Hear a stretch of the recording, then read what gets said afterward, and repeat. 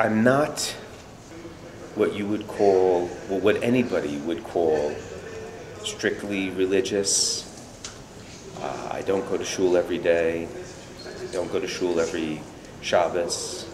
We try to keep kosher in our home, which is not so difficult because we're vegetarian. To walk through these communities and to see these Torahs, to hold them, to be able to pick them up, gave me goosebumps. Yes. So these are, they thought, do you remember the one in Mom's house?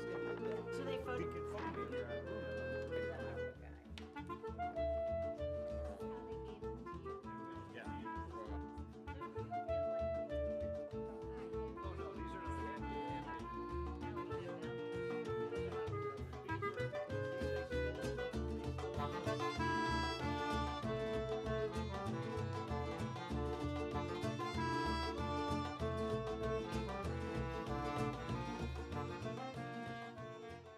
Over 70 years ago, a lot of Jewish communities were wiped out.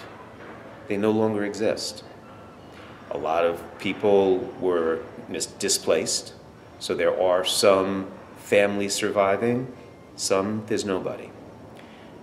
There were a bunch of Torah scrolls that were looted by the Nazis in various parts of Hungary, it seems, maybe elsewhere. They were taken to Germany. When Russia was able to conquer Germany, they discovered some of these treasures and brought them back to Russia. About 100 or so of these scrolls are in a city called Nizhny Novgorod.